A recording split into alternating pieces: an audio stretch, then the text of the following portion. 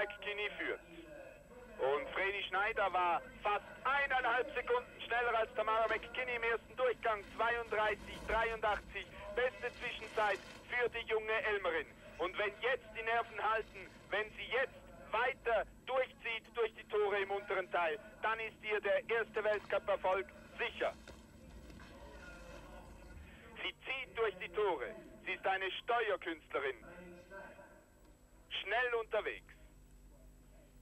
Wenn da nichts mehr passiert, dann sollte das reichen für den Sieg. Fast wie auf Schienen.